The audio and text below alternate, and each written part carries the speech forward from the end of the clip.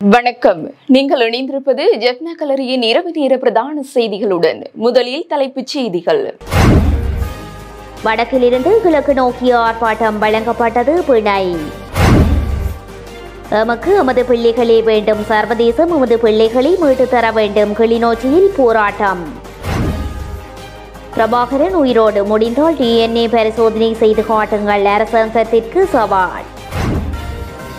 வடக்கு கிழக்கு தொடர்பில் அண்ணாமலையின் கருத்து கடுமையாக கண்டிக்கும் சரத் வீரசேகர. கோட்டாபயவின் பேரில் படை முகாம் எதற்கு சாணக்கியன் கேள்வி.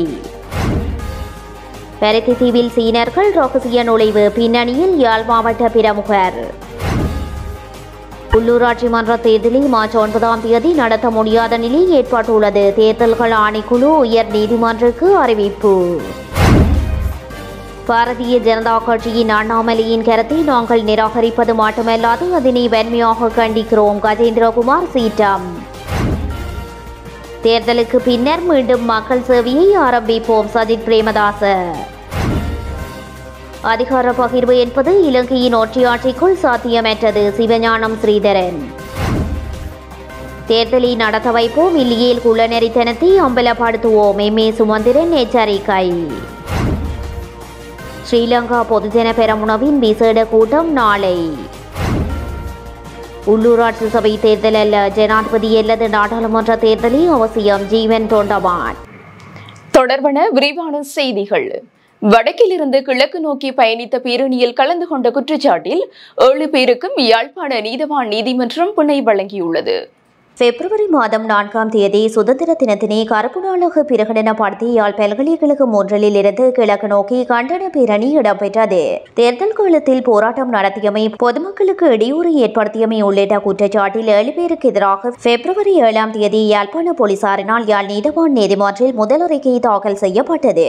அதன் அடிப்படையில் குறித்த 7 பேருக்கும் நீதிமன்றினால் இன்றைய தினம் திங்கட்கிழமை மான்றில் முன்னிலையாகுமாறு மான்றினால் அளிப்பாணை வழங்கப்பட்டது. அதன் அடிப்படையில் மான்றினால் அளிப்பாணை விடுக்கப்பட்டவர்கள் மான்றில் முன்னிலையாகினார்கள். தொடர்ந்து நடைபெற்ற வழக்கு விசாரணையில் மான்றில் முன்னிலையானவர்கள் சார்பில் ஆஜரான சட்டத்தரணிகள் ஆட்சேபனை தெரிவித்து சமர்ப்பணம் செய்ததன் அடிப்படையிலேயே இந்த வழக்கினை மாற்று தள்ளுபடி செய்ய வேண்டும் என விண்ணப்பம் செய்தனர். அத்துடன் குறித்த வழக்கு தொடர்பில் சட்டமா அதிபரின் ஆலோசனையை கோருமாறும் மான்றில் விண்ணப்பம் செய்தனர். அதனை அடுத்து 7 பேரையும் பிடியில் செல்ல அனுமதித்த மாற்று மே மாதம் 8ஆம் தேதிக்கு வழக்கினை ஒத்திவைத்தது. நாடாளுமன்ற உறுப்பினர்களான சிவஞானம் ஸ்ரீதரன், சார்ல்ஸ் நிர்மலநாதன், செல்வம் அடிக்கலநாதன், முன்னாள் நாடாளுமன்ற உறுப்பினர்களான ஈஸ்வரபாதம், சரவணபவன், எம் கே சிவாஜிலிங்கம், யாழ் மாநகர முன்னாள் முதல்வர் விஸ்வலிங்கம் மணிவண்ணன் மற்றும் வேலன் சுவாமிகள் உள்ளிட்டவர்களுக்கு எதிராகவே வழக்கு தாக்கல் செய்யப்பட்டது. இவர்கள் சார்பில் ஜனாதிபதி சட்டத்தரணி KV தவராசா மற்றும் மூத்த சட்டத்தரணி என் ஸ்ரீகாந்த் ஆகியோர் முன்னிலையாகினர். இந்த குற்றச்சாட்டுகளில் 2 பாராளுமன்ற உறுப்பினர்களும் முன்னாள் 2 பாராளுமன்ற உறுப்பினர்களும் திரு ஸ்ரீதரன் அவர்கள், சார்ல்ஸ் அவர்கள், முன்னாள் பாராளுமன்ற உறுப்பினர் சரவணபவன் அவர்கள், சிவாஜிலிங்கம் அவர்கள், அத்துடன் முன்னாள் முதல்வர் மணிவண்ணனும் மற்றது வேலன் சுவாமி அவர்களையும் 7 பேர்களை சந்தேக நபர்களாக குறிப்பிட்டிருந்தார்கள். இன்று இவர்கள் சார்பிலே நான் ஆஜராகினேன். 1வது 2வது அதே போன்று 4வது 7வது சந்தேக நபர் சிலர் ஆஜராகினேன். நீதிமன்றத்திலே அவர்கள் கூட்டினார்கள். இப்படி உள்ளூராட்சி சபை தேர்தலுக்கு அறிவிக்கப்பட்ட பின்பு இவ்வாறான ஒரு பேரணியை நடத்தி மக்களுக்கு இடைஞ்சல் விளைவித்ததாக தங்களுடைய கருத்தை முன்வைத்தார்கள். அதற்கு எதிர்ப்பாக நான் சில விடயங்களை முன்வைத்தேன். முதலாவதாக எடுத்துக்கொண்ட விடயம் ஒரு புலிவரி ஒப்ஜெக்ஷன். முதலாவது ஒரு ஆட்சேபனை மனுவை தாக்கல் செய்தேன். அந்த மனுவிலே நான் கூறப்பட்டேன், உள்ளூராட்சி சபை தேர்தலுக்கும் இந்த போராட்டத்துக்கும் இந்த மக்கள் நடத்திய போராட்டத்துக்கும் எந்த சம்பந்தமும் இல்லை. உள்ளூராட்சி சபை போராட்டத்திலிருந்து பிரிவு 8 கூறுகிறது ஏனென்றால் தேர்தல் காலத்தில் ஒரு பனரை தாங்குவதோ அதே போன்று நோட்டீஸுகளை ஒட்டுவதோ மற்ற அவைகளில் பாரம் கொடுப்பது அதுதான் குற்றம் என்று கூறப்பட்டிருக்கிறதே தவிர பேரணி நடத்துவதற்கு குற்றம் என்று கூறப்படவில்லை என்ற வாதத்தை முன்வைத்தேன். அதை முன்வைத்தது அடுத்து அடிப்படையிலே இங்கே ஒரு குற்றம் நிகழப்படவில்லை. ஆனபடியால் இந்த வழக்கை நிராகரிக்கும்படி அவருடைய அறிக்கையை நிராகரித்து இவர்களை விடுதலை செய்யும்படி நீதிமன்றத்தை கேட்டுக்கொண்டேன். நீதிமன்றம் கூறியது இவர்களுக்கு புனை வழங்கி தொடர்ந்து விசாரணை நடத்துவோம் என்று. இதற்கிடையிலே மீண்டும் நாங்கள் ஒரு விடயத்தை முன்வைத்த நானும் மூத்த சட்டத்தரணி ஸ்ரீகாந்த் அவர்களும் இந்த விடயத்தை அடிப்படையிலே இந்த விடயம் வந்து ஏற்றுக்கொள்ளப்பட முடியாத, அது சட்ட ரீதியற்ற செயல்பாடு என்ற படியினால் இந்த விடயத்தை சட்டமா அதிபருக்கு அறிவித்து அவருடைய ஆலோசனையை பெற்று இந்த நீதிமன்றத்துக்கு அறிக்கை சமர்ப்பிக்கும்படியும் என்று ஒரு விண்ணப்பத்தை முன்வைத்தோம். அதை ஏற்றுக்கொண்ட நீதிபதி சட்டமா அதிபருடைய ஆலோசனை பெறும்படி கூறி இதை குறிப்பிட்டுள்ளார். மேலும் நான் அந்த வாதத்தை குறிப்பிட்ட என்னவென்று சொன்னால், அதாவது முக்கியமான விடயம் இங்கே என்னவென்றால், யாழ்ப்பாணத்திலே இந்த பேரணிகள் பல பேரணிகள் நடைபெற்றன. யாழ்ப்பாணத்தில் நடைபெற்றது, மட்டக்களப்பில் நடைபெற்றது, வடக்கு கிழக்கில் பல இடங்களில் இந்த பேரணி நடைபெற்றது அரசுக்கு எதிராக. ஆனால் இந்த ஒரே ஒரு குற்றச்சாட்டு பத்திரம் மட்டும் யாழ்ப்பாண போலீசார் இங்கே தாக்கல் செய்துள்ளனர். இதை கவனத்தில் கொள்ள வேண்டும் என்று எடுத்து கூறினேன். அத்துடன் 13ஆவது திருத்தச் சட்டத்துக்கு எதிராக பிக்குமார்கள் அங்கே இருக்கிறார்கள்.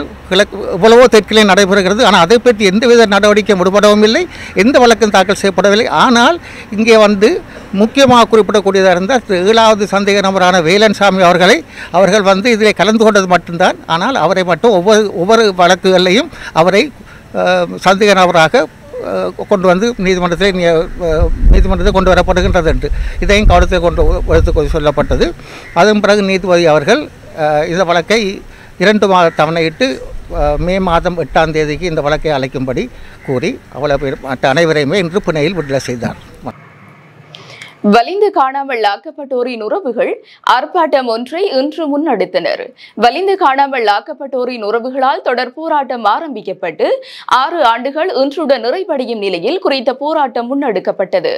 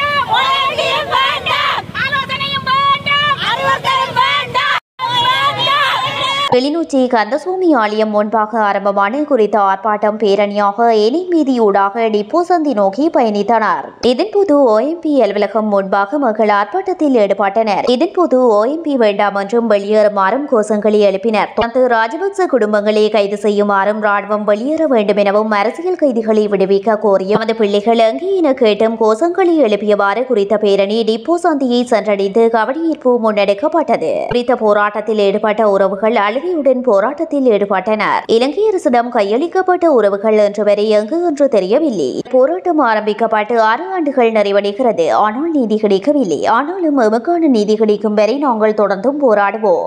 இந்த நிலையில் பொங்கல் கொண்டாடுவதற்கு வடக்கிற்கு வருகின்றனர். 2 லட்சம் நஷ்டஈடு தருவதாக கூறுகின்றனர். எமக்கு அவை வேண்டாம். அதனை வைத்து எம்மால் ஒன்றும் செய்ய முடியாது. எமக்கு எமது பிள்ளைகளை வேண்டும். சர்வதேசம் எமது பிள்ளைகளை மீட்டுத் தர வேண்டும் என அவர்கள் குறிப்பிட்டனர். குறித்த போராட்டத்தில் மக்கள் பிரதிநிதிகள் மற்றும் பொது அமைப்புகளும் கலந்து கொண்டிருந்தமை குறிப்பிடத்தக்கது. இந்த போராட்டமானது உண்மைக்கும் நீதிக்குமான போராட்டம். 2017ஆம் ஆண்டு மாசி மாதம் 20ஆம் தேதி கிளிநொச்சி கந்தசாமி ஆலயம் ஒன்றிலே எமது இந்த தொடர்ச்சியான தொடர் போராட்டம் தனித்துவமாக ஆரம்பிக்கப்பட்டு இன்று 8 மாவட்டமும் இணைக்கப்பட்டு இந்த உண்மைக்கும் நீதிக்குமான போராட்டத்தினை நாங்கள் தொடர்ச்சியாக செய்து கொண்டிருக்கின்றோம். 36வது கூட்டத்தொடரில் இருந்து இற்றவரை சர்வதேச விசாரணையை கோரி எங்களுடைய உண்மை நிலைமைகளை எடுத்து கூறிக்கொண்டிருக்கின்றோம். சர்வதேசமும் இந்த பாதிக்கப்பட்ட இந்த வலிந்து காணாமல் ஆக்கப்பட்ட உறவுகளுக்கு என்ன நடந்தது என்பதை கூறுவதற்கு காலதாமதமாகி இலங்கை அரசாங்கத்துக்கு கால அவகாசத்தை கொடுத்து தாங்களும் எங்களுக்கு கால இழுத்தடிப்பை செய்து கொண்டிருக்கின்றது. இனி வருகின்ற கூட்டத்தொடரிலாவது எமக்கான நீதி கிடைக்க வேண்டும்.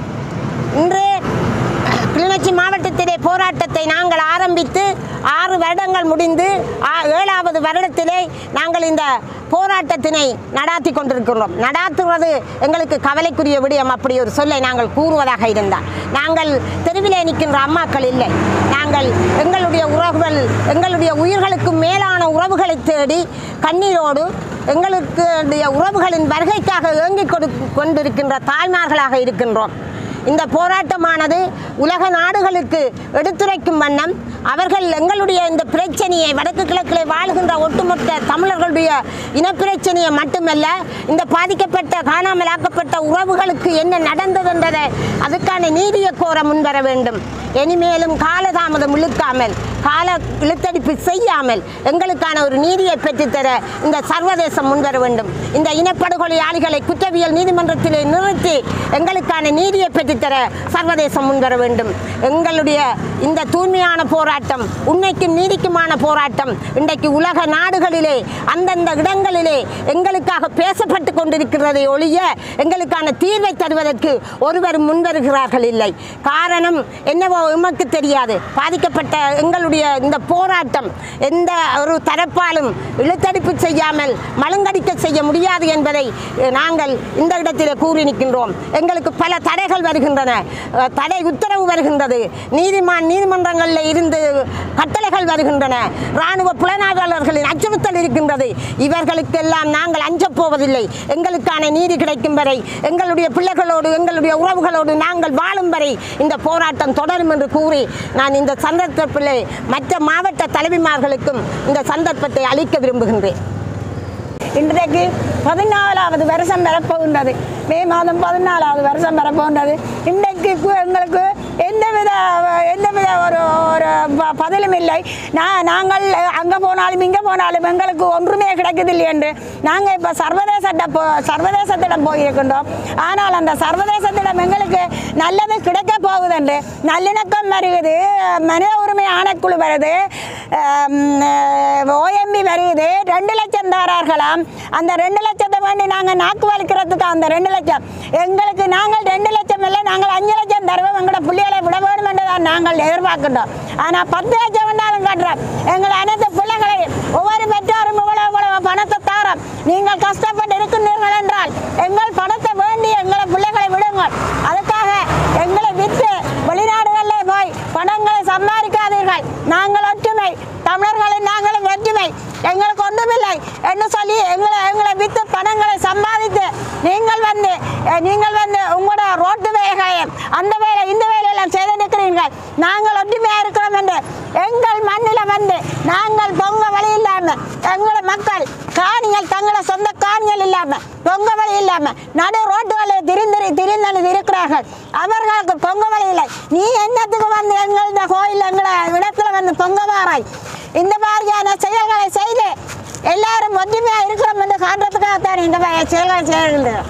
ஆனால் நாங்கள் இதுகளையெல்லாம் எல்லாத்தையும் உடன் நிறுத்த வேண்டும் என்று நாங்கள் கேட்கின்றோம். எங்களோட இடத்துல வந்து இதுகளை எல்லாத்தையும் செய்து நீங்கள் வேடிக்கை காட்ட வேண்டாம். எங்களுக்கு இந்த கோர்ட் ஆர்டர் எல்லாம் வருகிறது, எங்களுக்கு எத்தனை பிரச்சனைகள் எல்லாம் வருகிறது. ஆனால் இந்த மாதிரியான செயல்களை செய்து நாங்கள் ஒற்றுமை என்று செய்து காட்ட வேண்டாம் என்று தயவு செய்து உங்களை மன்றாட்டமாக்குகின்றோம். இவர்களும் சரணடைந்தவர்கள், இவர்களும் கடைசி யுத்தத்தில் பிரான்சிஸ் பௌதருடன் சரணடைந்தவர்கள் இன்னமும் இல்லை. எங்கள் பிள்ளைகளை எங்களிடம் தரமாட்டோம். நாங்கள் இந்த போராட்டம் தொடரும் என்று உங்களிடம் தாழ்மையாக கேட்டுக்கொள்வோம். பழநெடுமாறனின் கருத்துகள் உண்மையாக இருக்க வேண்டும். உலக தமிழ் பேரவையின் தலைவர் என்ற வகையில் பழநெடுமாறனை முழுமையாக நம்புகிறோம் என முன்னாள் நாடாளுமன்ற உறுப்பினர் MK சிவாஜிலிங்கம் தெரிவித்துள்ளார். இன்றைய தினம் இடம்பெற்ற வடக்கிலிருந்து கிழக்கு நோக்கி வழக்கு விசாரணையின் பின்னர் ஊடகங்கள் எழுப்பிய கேள்விகளுக்கு பதில் வழங்கும் போதே அவர் மேற்கண்டவாறு கூறியுள்ளார். கடந்த 14ஆம் தேதி இந்தியா மருத்துவ சிகிச்சைக்காக பயணமாகி உலகத் தமிழர் பேரமைப்பினுடைய தலைவர் பழநெடுமாறன் ஐயா அவர்களையும் கவிஞர் காசியானந்தன் அவர்களையும் ஐயாவினுடைய அலுவலகத்திலே சந்தித்து சுமார் 2 மணி நேரத்துக்கு மேலே பேசியிருக்கிறேன். இது வழமையாக உங்களுக்கு தெரியும், உலகத் தமிழர் பேரமைப்பினுடைய தலைவராக பழநெடுமாறன் ஐயாவும் பொதுச் செயலாளராக நானும் இருந்து கொண்டிருக்கின்றேன். ஒவ்வொரு தடவையும் செல்லும் பொழுதும் நான் அவரை சந்திப்பேன். அந்த வகையிலே தான் இந்த சந்திப்பை நான் மேற்கொண்டிருந்தேன். இந்த சந்திப்பின் பொழுது அவர்கள் பல ஊடகங்களுக்கு கருத்து தெரிவித்த பொழுது நான் அதிலே பங்கு பெற்றவில்லை. ஆனால் சென்ற அன்று நான் உடனடியாகவே ஒரு தொலைக்காட்சிக்கு தந்தி தொலைக்காட்சியில் ஆயுத வெளுத்து என்ற இதிலே பிரபாகரன் உயிருடன் இருக்கிறாரா இல்லையா என்ற விவாதத்தில் 1 மணி நேர விவாதத்திலே கலந்து கொண்டு என்னுடைய கருத்துக்களை நான் தெளிவாக தெரிவித்திருக்கின்றேன். அதிலே தெரிவித்த முக்கியமான அம்சங்கள் தலைவர் பிரபாகரனுடைய உடல் என்று காட்டப்பட்டதை 2009 மே 20 நான் மறுத்து வருகிறேன், சவால் விட்டு வருகிறேன். DNA பரிசோதனை செய்யுங்கள், இதுவரை மரணச் சான்றிதழ் வழங்கப்படவில்லை. இன்னொரு விடயம், திருமதி மதிவதனியுடைய சகோதரியார் நான் 10 வருடங்களுக்கு முன்னர் ஒரு செய்தி அவருடைய தாயார் இறந்ததை பற்றி என்ன அறிவித்த பொழுது தங்களுடைய குடும்பத்திலே எல்லோரும் நினைப்பது போல முழுக்க முடிந்து விடவில்லை, மீதி இருக்கிறதானே நேர சந்திக்கும் பொழுது சொல்வோம் என்று. அதிலிருந்து அவர்களே யாராவது ஆக குறைந்தது ஒருவராவது இருக்கக்கூடும். முழு பேரும் கொல்லப்படவில்லை, ஒருவராவது மீதியாக இருக்கார், 2ஆக இருக்கலாம், 3ஆக இருக்கலாம் என்ற செய்தி எனக்கு அந்த நேரமே தெரிந்து கொண்டேன். இதுக்கு மேலதிகமாக பல நெடுமாறன் ஐயா அவர்களை நாங்கள் பரிபூர்ணமாக நம்புகிறோம். உலகத் தமிழர்களுடைய தலைவராக இலங்கையில் உள்ள தமிழகத்தில் இருக்கிற தலைவர்களே நாங்கள் அவரை நம்புகிறோம். அது எந்த அடிப்படையில் தான் இந்த நடவடிக்கைகள் தொடரும் என்பதையும் நான் இந்த இடத்திலே கூறிக்கொள்ள விரும்புகின்றேன். இதிலே எந்த விதமான என்னென்னத்தையும் சொல்லட்டும், ஆனால் அவர் தன்னுடைய கட்சி ஒரு அரசியல் கட்சிக்கு அவர் தலைவராக இருக்கிறார், தமிழர் தேசிய முன்னணி என்று. அது பதிவு செய்யப்பட்ட கட்சி, ஆனால் தேர்தல் அரசியலிருந்து ஒதுங்கி இருக்கிறார். அதை கூட இப்பொழுது இன்னொரு வருடம் அந்த தலைமை பொறுப்பை ஒப்படைத்திருக்கிறார். ஆகவே முழுமையாக தான் உலகத் தமிழர் பேரமைப்பிலே கடமையாற்ற விரும்புகின்றேன் என்று சொல்லியிருக்கார். ஆகவே விரிவான ஈழத்தமிழர்களுடைய விடுதலையை நோக்கிய செயல் திட்டங்களிலே பல நெடுமாறன் ஐயா அவர்களும் கவிஞர் காசி ஆனந்தனும் செயற்படுவார்கள். அவர்களுடன் நாங்களும் இணைந்து செயற்படுவோம். அவருடைய அறிவிப்பு தொடர்பில் ஏதாவது சொன்னார்? அறிவிப்பு தொடர்பில் நான் ஒவ்வொன்றும் வியாக்கியானங்கள் சொல்லிக் கொண்டிருக்க முடியாது. 2 மணி நேரம் பேசுகிறேன் என்று சொன்னேன். அவருடைய அலுவலகத்தில் 4 மணி நேரம் இருந்தேன். அவை பல ஆங்கில தொலைக்காட்சிகள் மற்ற தொலைக்காட்சிகள் பேட்டி கண்டு கொண்டிருந்தார்கள், நேர்காணல் நடத்தினார்கள். என்னையும் கலந்து கொள்ளுமாறு கேட்டாலும் நான் சொன்னேன், நீங்கள் அதிலே நான் கலந்து கொள்ள வேண்டிய அவசியம் இல்லை, நான் என்னுடைய நாட்டிலே அல்லது வேறு இடத்திலே வைத்து நான் என்னுடைய கருத்துக்களை நான் தெரிவிக்கிறேன். இதுதான் இல்லை.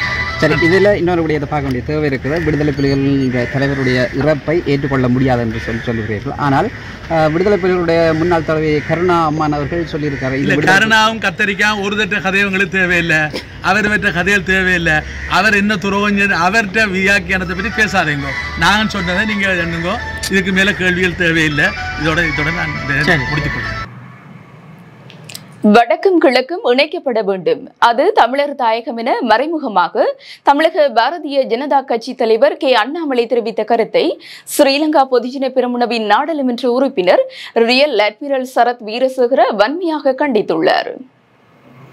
ஊடகவியலாளர்களின் கேள்விக்கு பதிலளிக்கும் போது அவர் இந்த விடயத்தை தெரிவித்துள்ளார். மேலும் தெரிவிக்கையில், இலங்கை அரசாங்கம் போர்க்கொடி தூக்கக்கூடாது என்பதற்காகவே வடக்கும் கிழக்கும் முழுவதுமாக இந்திய பிரதமர் நரேந்திர மோடியின் கைகளிலேயே உள்ளது எனும் அண்ணாமலையின் விசமத்தனமான கருத்துக்களை நாம் கண்டிக்கின்றோம். அண்ணாமலை கூறுவது போல் 13வது திருத்த சட்டம் தீர்வாக அமையாது, ஏனெனில் 13வது திருத்தத்தை முழுமையாக நடைமுறைப்படுத்த நாம் ஒருபோதும் அனுமதிக்க மாட்டோம். நடைமுறைக்கு சாத்தியமில்லாத காணி போலீஸ் அதிகாரங்கள் தொடர்பில் உணர்வதை இந்திய தரப்பினர் உடனடியாக நிறுத்திக் கொள்ள வேண்டும். 13வது திருத்தத்தை நாடாளுமன்றம் ஊடாக முழுமையாக இல்லாதொழிப்பதற்கான நேரமே கனிந்துள்ளது.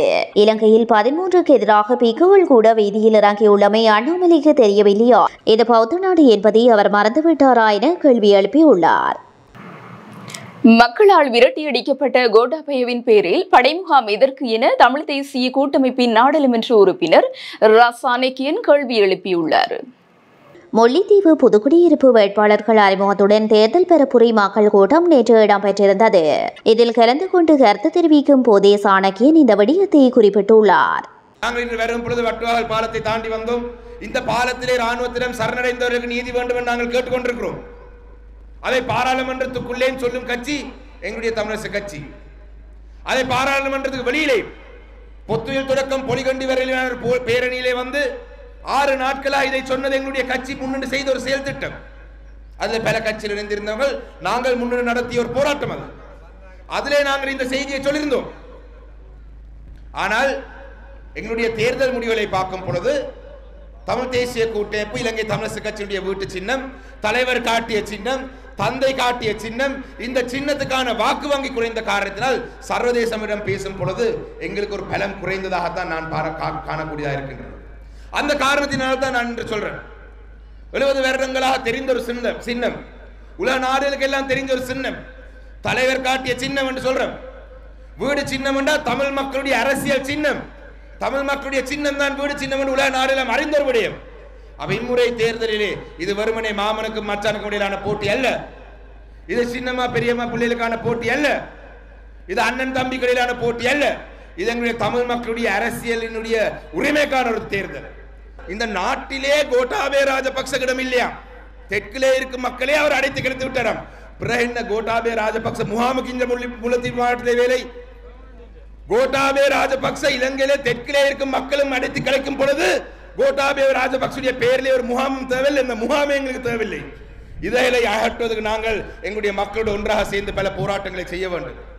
ஆனால் இவ்வாறான போராட்டங்களை நாங்கள் செய்வதாக இருந்தால் ஏன் முன்னுக்கு ஒரு 4 பேர் தான் கை தட்டுறாங்க, பின்னுக்கு அகற்ற வேண்டாமா? இவ்வாறாக எங்களுடைய இந்த முகாம்களை அகற்றுவதாக இருந்தால் நாங்கள் அந்த போராட்டங்களை வீதியில் இறங்கி செய்யும் பொழுது எங்களை பார்த்து அரசாங்கம் கேட்கக்கூடாது. கடந்த உள்ளூராட்சி சபை தேர்தலில் உங்களுடைய கட்சி போட்டி போட்டது. புதுக்குடியிருப்பு வட்டாரத்தில் இத்தனை வேட்பாளர்கள் போட்டி போட்டார்கள். அதிலே நீங்கள் 10 வட்டாரங்கள் இருந்தது என்று சொன்னால் 10 வட்டாரம் நாங்கள் வெல்லுவோம். நாங்கள் இந்த தேர்தல் பரப்புரை எல்லாம் செல்றது வட்டாரங்களை வெல்வதற்கு அல்ல, நாங்கள் வெல்லுவோம். ஆனால் ஒரு வட்டாரத்தில் 1000 வாக்கள் இருந்தால் நான் சொன்னது போல எலி கட்சிக்கு ஒரு 50, பூனை கட்சிக்கு ஒரு 100, மணி கட்சிக்கு ஒரு 25, குப்பி லாம்புக்கு ஒரு 5, குப்பி விளக்குக்கு ஒரு 15, இவ்வாறெல்லாம் தேர்தலில் அவங்க வாக்கள் எடுத்தால் நாங்கள் எங்களுடைய வீட்டு சின்னம் 1000 வாக்குல 300-400 வாக்கெடுத்து வெல்லுவோம். ஆனா 1000-லே 600 வாக்குகள், நாங்கள் 1000-லே 400 வாக்கெடுத்து வென்றாலும் 1000-லே 600 வாக்குகள் எங்களுடைய தலைவர் காட்டிய சின்னம் என்று நாங்கள் பெருமையாக சொல்லும் இந்த சின்னத்துக்கு எதிராக வாக்குகள் விழுந்திருக்கும். யாழ்ப்பாணத்தின் தீவு பகுதிகளில் சீனர்களின் கடல் அட்டை பண்ணை தொடர்பான விவகாரங்கள் மெதுவாக அடங்கியுள்ள சூழலில் ரகசியமாக பருத்தி தீவுக்கு 2 சீனர்கள் அழைத்துச் செல்லப்பட்டுள்ளனர். அவர்களே பிரதேச சபை தவிசாளர் ஒருவரின் கொலை தொடர்பில் சந்தேக நபராக பெயரிடப்பட்டுள்ளவரை அழைத்துச் சென்றுள்ளதாக தீவக பகுதி மக்கள் தெரிவிக்கின்றனர். ஊர்காவத்துறை கண்ணகியம்மன் இறங்குதுறைக்கு கடந்த 16ஆம் தேதி மாலை கப்ரக வாகனத்தில் 2 சீன பிரஜைகள் வந்துள்ளனர். அவர்களை ஆளும் கட்சியின் யாழ் மாவட்ட பிரமுகர் ஒருவரை கொண்டு வந்து இறக்கியுள்ளார். இறங்குதுறையில் இருந்து தனிப்படகில் அவர்களை கொலை சந்தேக நபர் அழைத்து சென்றுள்ளார். அவர்கள் முதலில் அணிலி தீவில் சென்று இறங்கியுள்ளனர். அங்கு ஒந்துருளியில் ஊரை பார்வையிட்டுள்ளனர். அதன் பின்னர் அங்கிருந்து சென்று பருத்தி தீவில் இறங்கியுள்ளனர். சீன பிரஜைகள் படகில் எழுவை தீவுக்கு வடக்கே 9 கடல் மைல் தொலைவில் சுற்றித் திரிந்ததையும் மீனவர்கள் கண்டுள்ளனர். பருத்தி தீவில் தங்கியிருந்த சீன பிரஜைகள் நேற்று முன்தினம் இரவு தனி படகு மூலமாக ரகசியமாக அழைத்து வரப்பட்டு அவர்கள் கொழும்பு திரும்பியுள்ளனர் என்றும் தெரிவிக்கப்படுகின்றது. பல்வேறு காரணங்களினால் திட்டமிட்ட வகையில் உள்ளூராட்சி மன்ற தேர்தலை மார்ச் 9ஆம் தேதி நடத்த முடியாத நிலைமை ஏற்பட்டுள்ளதாக தேர்தல்கள் ஆணைக்குழு இன்று உயர் நீதிமன்றத்திற்கு அறிவித்துள்ளது. நகர்த்தல் பத்திரம் ஒன்றினூடாக தேர்தல் ஆணைக்குழு இதனை உயர்நீதிமன்றத்துக்கு அறிவித்துள்ளது. தவிர்க்க முடியாத பல தடைகள் காரணமாக மார்ச் மாதம் 9ஆம் தேதி தேர்தலை நடத்துவதில் சிக்கல் ஏற்பட்டுள்ளதாக குறித்த நகர்த்தல் பத்திரத்தில் தேர்தல் ஆணைக்குழு சுட்டிக்காட்டியுள்ளது. குறித்த தேர்தலுக்கு தேவையான நிதி ஒதுக்கீடுகளை வழங்குவது கடினம் என திரைசேரியின் செயலாளர் ஏற்கனவே ஆணைக்குழுவிடம் தெரிவித்துள்ளதாக அதில் குறிப்பிடப்பட்டுள்ளது. 410.6 மில்லியன் ரூபாய் நிதி வழங்கப்படும் வரை வாக்குச்சீட்டுகளை அச்சிட்டு வழங்க முடியாது என அரசு அச்சகர் அறிவித்துள்ளதாகவும் தேர்தல் ஆணைக்குழு உயர்நீதிமன்றத்துக்கு தெரியப்படுத்தியுள்ளது. தேர்தல் வாக்குச்சீட்டுகளை அச்சிடுவதற்கு தேவையான பாதுகாப்பை பெற்றுக் கொடுப்பதற்கு போலீஸ் மா அதிபர் தவறியுள்ளதாகவும் அதற்காக செலுத்த வேண்டிய கட்டணம் 3 மடங்காக அதிகரிக்கப்பட்டுள்ளதாகவும் தேர்தல்கள் ஆணைக்குழு அதன் நகர்த்தல் பத்திரத்தில் சுட்டிக்காட்டியுள்ளது. தேர்தலுக்கு தேவையான வாகன எரிபொருள் மற்றும் ஏனைய வசதிகளை வழங்குவதற்கு பொறுப்பான அரசு நிறுவனங்களுக்கு அறிவித்துள்ள போதிலும் அதற்கான நடவடிக்கைகள் முன்னெடுக்கப்படவில்லை எனவும் தேர்தல்கள் ஆணைக்குழு இதன்போது தெரிவித்துள்ளது. திரைசேரியின் செயலாளர் மற்றும் நிதி அமைச்சின் செயலாளர், மின்சக்தி மற்றும் எரிசக்தி அமைச்சின் செயலாளர், அரசு அச்சகம், போலீஸ் மா அதிபர், இலங்கை மின்சார சபையின் தலைவர் மற்றும் இலங்கை பெட்ரோலிய கூட்டுத்தாபனத்தின் தலைவர் ஆகியோர் தேர்தலுக்கு தேவையான வசதிகளை செய்து கொடுக்கவில்லை என தேர்தல் ஆணைக்குழு ஆவண ஆதாரங்களுடன் உயர்நீதிமன்றத்துக்கு அறிவித்துள்ளது. அண்மையில் இலங்கைக்கு வருகை தந்த தமிழக பாரதிய ஜனதா கட்சியின் தலைவர் கே அண்ணாமலையின் கருத்தை வன்மையாக கண்டிக்கிறோம் என தமிழ் தேசிய மக்கள் முன்னணியின் தலைவர் கஜேந்திரகுமார் பொன்னம்பலம் தெரிவித்துள்ளார். தமிழருடைய தீர்வு, ஈழத்தமிழர்களுடைய இனப்பிரச்சினைக்கு தீர்வு 13ஆம் திருத்தம் என்ற விடயத்தையும் 13ஆம் திருத்தத்தை தான் இங்கே இருக்கக்கூடிய மக்கள் வலியுறுத்தி இருப்பதாக ஒரு கருத்துருவாக்கத்தை செய்கிற கோணத்திலையும் கருத்துக்களை வெளிப்படுத்தியிருந்தவர். இந்த அவருடைய இந்த கருத்தை நாங்கள் முற்றுமுழுதாக நிராகரிக்கிறது மட்டுமல்ல, வன்மையாக கண்டிக்கிறோம். தமிழில் மக்கள் மிக தெளிவாக 87ஆம் ஆண்டு இந்த 13ஆம் திருத்தம் ஒற்றையாட்சிக்குள் இருப்பதாக கருதி அதை அடியோடையே நிராகரித்து வந்திருக்கின்றார்கள். 13ஆம் திருத்தம் தான் தீர்வென்ற விடயத்தை வைத்து இந்திய நாட்டினுடைய பொம்மைகள் இல்லாட்டி அவர்களுடைய எடுபடிகள் இல்லாட்டி கூலிகள் இங்கே அரசியலில் செயல்பட்டு கொண்டிருந்தும் கூட அவர்கள் இங்கு தமிழர்கள் மீது திணிக்க விரும்புகின்ற இந்த 13ஆம் திருத்தம் தான் தீர்வு என்று சொல்லி இங்கே தேர்தல் கேட்டு வாக்கு பெற முடியாத நிலைமை தான் இங்கே இருக்குது. அதுதான் யதார்த்தம். உண்மையிலே அவர்கள் இந்த 13ஆம் திருத்தத்தை பின்கதவால் கொண்டு வந்து தமிழ் மக்கள் மீது திணிக்கிறதுக்கு முயற்சித்தாலும் கூட அந்த 13ஆம் திருத்தம் என்ற நிகழ்ச்சிகளில் நியாயப்படுத்துறதுக்கு அது தீர்வு இல்லை, அது இருக்கிறதைத்தான் கேட்குறோம். எங்களுக்கு தீர்வு சமஷ்டி சுயநிர்ணயம் என்ற மாதிரியான கருத்துக்களை சொல்லித்தான் அந்த 13ஆம் திருத்தத்தை இங்கே தமிழீழ மக்கள் மட்டத்தில் திணிக்க பார்க்கினோம். ஆகவே யதார்த்தம் அப்படி இருக்க ஒரு வார்த்தை கூட இதுவரைக்கும் நடைபெற்ற எந்த ஒரு தேர்தலையும் ஒற்றையாட்சிக்குள் இருக்கக்கூடிய இந்த 13ஆம் திருத்தத்தை பற்றி ஒரு வார்த்தை கூட உச்சரிக்காமல் தான் வாக்கு கேட்டு தங்களுக்கு வாக்கு பெற்றதாக கூறிக்கொள்ளக்கூடியதாக இருக்குது. அதுதான் இங்கத்தான் யதார்த்தமாக இருக்க அண்ணாமலை அவர்கள் ஏதோ நித்திரையில் இருந்து எழும்பி போட்டு கனவு கண்ட மாதிரி 13ஆம் திருத்தம் தான் தீர்வு என்று சொல்வதை ஒருபோதிலும் ஏற்க முடியாது. அவர் இங்கே வந்த பொழுது சந்தித்தவர்கள் முழு பேரும் இந்திய நாட்டினுடைய முகவர்களைத்தான் சந்தித்தவர். எந்த ஒரு இடத்திலையும் பொதுமக்களை சந்தித்ததாக எவரும் அறியவில்லை. தாங்களே தங்களோட முகவர்களுக்கு 13 கேளுங்கள் என்று சொல்லி போட்டு இங்கு சந்திக்கிற பொழுது அந்த முகவர்கள் தங்களுக்கு அந்த 13 உச்சரிக்கிறபடியால் ஏதோ ஈழத்தமிழர்கள் 13 ஏற்ற மாதிரி கதைக்கிறது ஒரு பொருத்தமில்லாத கருத்து. நாங்கள் பாதிக்கப்பட்ட ஒரு இனம், ஒரு இனாளிப்புக்கு உள்ளாக்கப்பட்டிருக்கிற ஒரு இனம். போருக்கு பிறகு 2009ஆம் ஆண்டில் இருந்து தொடர்ச்சியாக கட்டமைப்பு ரீதியாக ஒரு இனாளிப்புக்கு உள்ளாக்கப்பட்டிருக்கிற ஒரு இனம். இது அனைத்துக்கும் காரணம் இந்த ஒற்றையாட்சிக்குள் இருக்கக்கூடிய கட்டமைப்புகள். 13ஆம் திருத்தம் என்ற விடயம் 36 வருஷமாக இன்றைக்கு இருக்கவும் இனாளிப்பில் இருந்து தமிழினத்தை ஒரு அங்குலத்துக்கு கூட ஒரு துளி இரத்தத்தை கூட காப்பாற்ற முடியாத ஒரு கட்டமைப்பை ஒரு நாளும் ஈழத்தமிழர்கள் ஏற்கப் போவதில்லை. ஆகவே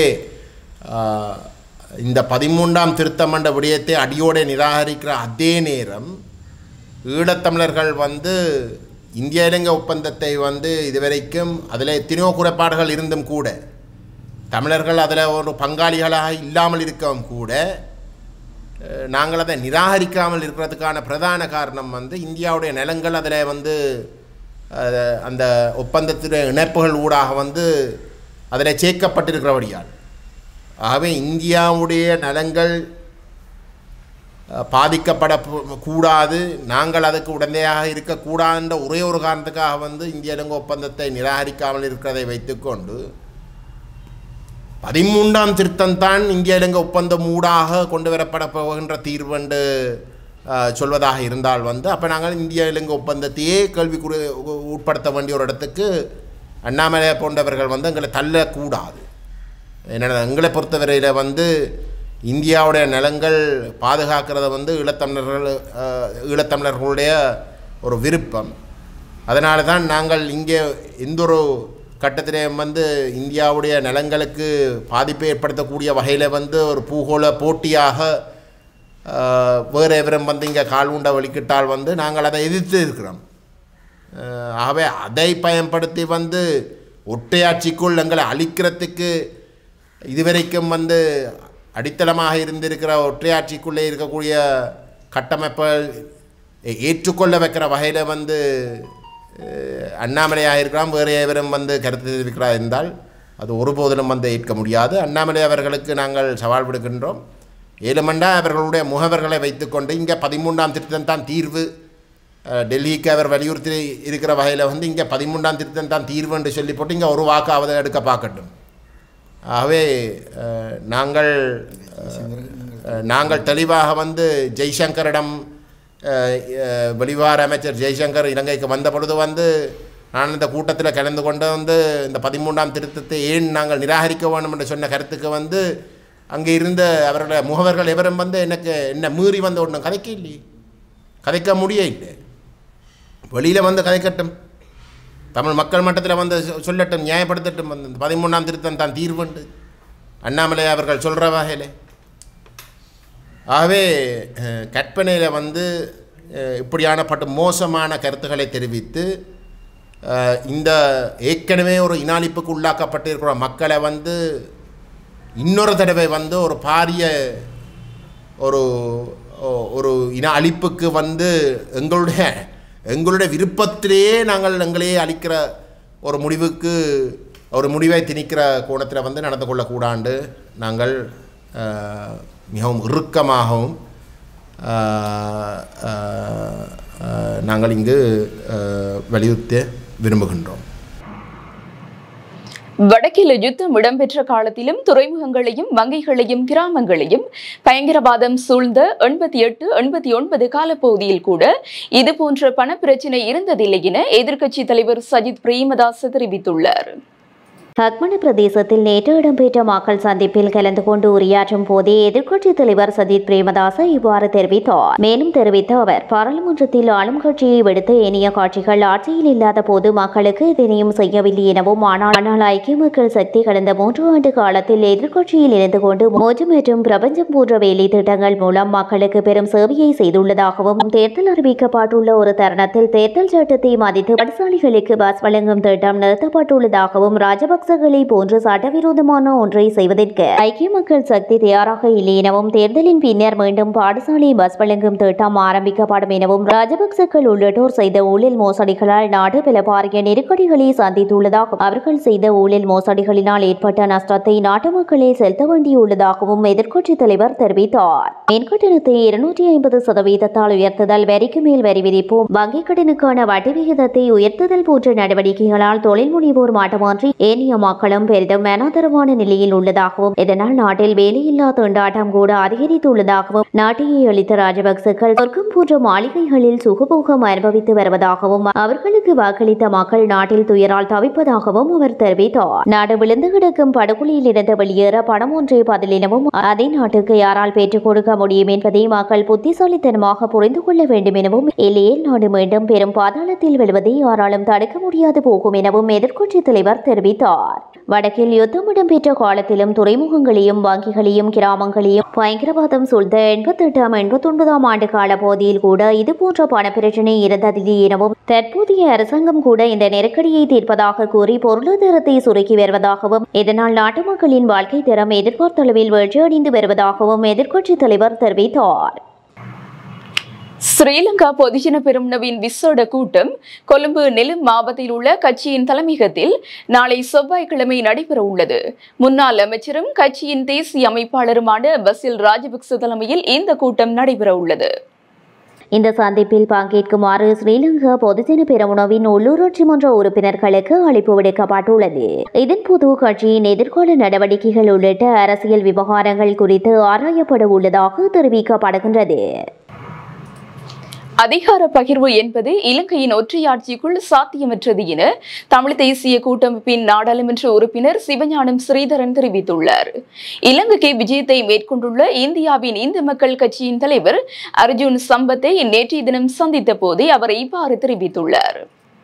இந்த சந்திப்பில் 13வது திருத்தச் சட்டத்தை நடைமுறைப்படுத்த இருப்பதாக இந்தியாவிற்கு இலங்கை ஜனாதிபதி ரணில் விக்ரமசிங்க தெரிவித்திருப்பதாக அர்ஜுன் சம்பத் தெரிவித்துள்ளார்.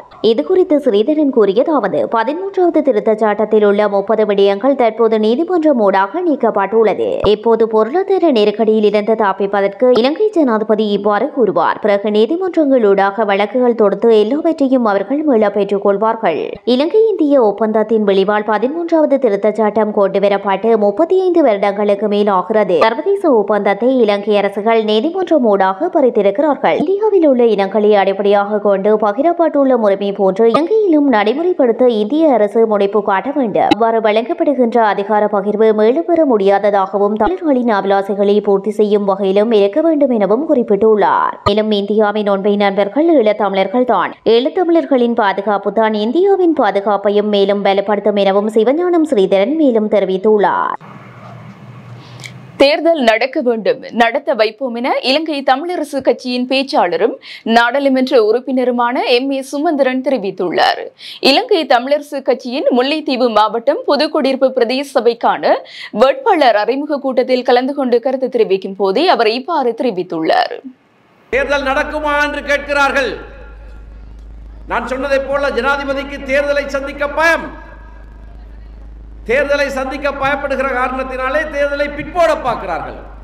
அப்படியாகத்தான் பெரும் சூழ்ச்சியினாலே மாகாண சபை தேர்தலையும் காலவரையின்றி பிற்போட்டு விட்டார்கள். 2019ஆம் ஆண்டிலேயே நாங்கள் ஒரு தனிநபர் சட்டமூலத்தை பாராளுமன்றத்திற்கு கொண்டு வந்தோம். அதை திருத்தி, அந்த சட்டத்தை திருத்தி மாகாண சபை தேர்தலை உடனடியாக வைப்பதற்காக கொண்டு வந்தோம். கைகூடவில்லை. இந்த பாராளுமன்ற காலத்திலே பாராளுமன்ற தெரிவுக்குழுவிலே அதை செய்வதற்கான முழு பிரயத்தனத்தையும் எடுத்திருக்கிறோம். நான் அந்த குழுவிலே ஒரு அங்கத்தவராக இருந்து அந்த முன்மொழிதலை செய்து அது அந்த அறிக்கையிலே கூட சொல்லப்பட்டிருக்கிறது. ஆனால் செய்ய மாட்டார்கள்.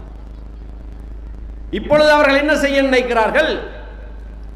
மாகாண அதிகாரமும் கிடையாது, உள்ளூராட்சி என்ற அதிகாரங்களையும் பாவிக்க விடாமல் பறித்தெடுத்து விட்டு மக்களான இல்லாத ஏதோ ஒரு விதமாக ஜனாதிபதியாக வந்த ஒருவர் முழு ஆட்சி பலத்தையும் முழு நிறைவேற்று அதிகாரத்தையும் ஒருவருடைய கையிலே வைத்து முழுமையாக ஆட்சி செய்வதற்கான ஒரு சூழ்ச்சி தான் இந்த தேர்தலை பிற்போட எடுக்கப்படுகிற சூழ்ச்சி. இந்த சூழ்ச்சிக்கு எதிராக நாங்கள் திரண்டெழ வேண்டும். நாங்கள் எழுவோம். இந்த தேர்தல் பரப்புரை கூட்டம் தேர்தல் நடக்குமா இல்லையா என்று ஒரு கேள்விக்குறி இருக்கிற நேரத்திலேயே நாங்கள் இந்த பரப்புரை கூட்டத்தை நடத்துவதன் காரணமும் அதுதான். தேர்தல் நடக்க வேண்டும், நடத்த வைப்போம். நாங்கள் தேர்தல் நடக்கும் என்று மக்கள் மத்தியிலே செல்லுகிறோம். தேர்தலை நடத்தாமல் பிற்போட்டால் அதிலே இருக்கிற அந்த குள்ளநரித்தனத்தையும் நாங்கள் வெளிக்கொண்டு வருவோம். ஏனென்றால் மக்கள் ஆணை இல்லாமல், மக்கள் விருப்பம் இல்லாமல், மக்களுடைய இணக்கம் இல்லாமல் எவரையும் ஆட்சி செய்ய முடியாது. அதுதான் எங்களுடைய அரசியல் சித்தாந்தமும் கூட. நாங்களே தமிழரசு என்று கேட்கிறோம். நாங்களே எங்களுக்கு சுயாட்சி என்று கேட்கிறோம். எங்களுக்கு சுயாட்சி என்று கேட்பதன் அர்த்தம் எங்களுடைய மக்களுடைய அனுமதியோடு, எங்களுடைய மக்களுடைய இணக்கப்பாட்டோடு தான் ஆட்சி செய்ய முடியுமே தவிர வேறொருவர் வந்திருந்து எங்கள் மேல் அந்த ஆட்சியை நடத்த முடியாது. அதற்கு இடம் கொடுக்க கூடாது. சர்வதேச சட்டத்திலே கூட அதற்கு இடம் கிடையாது. ஆகையினால் தான் நாங்கள் எழுந்து நின்று அன்றிலிருந்து இன்று வரைக்கும் சுயாட்சி எங்களுடைய உயிர் மூச்சு என்று சொல்லுகிறோம். சுயாட்சி தமிழ் அரசு, தமிழ் பிரதேசங்களிலே, எங்களுடைய தாயக மண்ணிலே நாங்கள் எங்களை ஆள வேண்டும். வேறவரும் வந்து எங்களை ஆள முடியாது. அப்படியான ஒரு ஆட்சி முறைமையை இந்த நாட்டுக்குள்ளே மாற்றி அமைக்க வேண்டும் என்று தொடர்ச்சியாக சொல்லி வருகிறவர்கள், தொடர்ச்சியாக அதற்காக போராடுகிறவர்கள். தொடர்ந்தும் நாங்கள் போராடுவோம். நாங்கள் அஹிம்சை வழியிலே தொடர்ச்சியாக போராடுவோம். தேர்தலை தவிர்த்தால் அது எங்களுடைய மக்களுடைய ஜனநாயக உரிமையை நசுக்கிற ஒரு செயலாக நாங்கள் கணிப்போம். நாங்கள் அதற்கு எதிராகவும் போராடுவோம். தேர்தல் வருகிற போது தேர்தலிலே வாக்குச்சீட்டை வைத்து தொடர்ச்சியாக போராடுவோம். எங்களுடைய கையிலே அந்த உயிர் மூச்சு வருகிற வரைக்கும் எங்களை நாங்களே ஆளுகிற அந்த அதிகாரம்தான் அந்த உயிர் மூச்சு. ஆகையினால் தான் இதற்காக எத்தனையோ உயிர்களை நாங்கள் பலி கொடுத்திருக்கிறோம். இதற்காக எத்தனையோ விடயங்களை நாங்கள் இழந்திருக்கிறோம். எங்களை போன்ற இந்த நாட்டிலே இத்தனை இழப்புகளுக்கு ஆளான வேறு சமூகம் கிடையாது. எதற்காக? இது எங்களுடைய பிறப்புரிமை. எங்களுடைய பிறப்புரிமையை நாங்கள் விற்க தயாரில்லை. ஒற்றுமை அவசியம்தான், ஆனால் அதைவிட முக்கியம் எங்களுடைய மானம், மரியாதை, எங்களுடைய பிறப்புரிமை. அதற்காக இன்றைக்கு நாங்கள் எழுந்திருக்கிறோம். இத்துடன் ஜப்னா கலரியின் இரவு நேர பிரதான செய்திகள் நிறைவடைகின்றன. மேலதிக செய்திகளை அறிந்து கொள்ள www.japnakalari.lk என்ற இணையதளத்தினூடாக இணைந்து கொள்ளுங்கள்.